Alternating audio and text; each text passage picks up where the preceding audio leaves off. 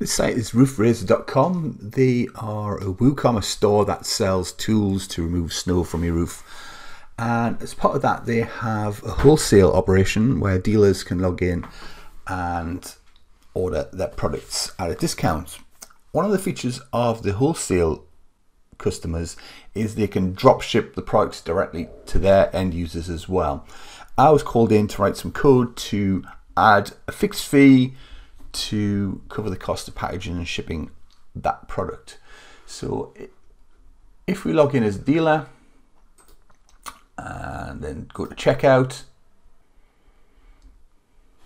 we have an option to drop ship this order. So if we select yes, we want to drop ship it,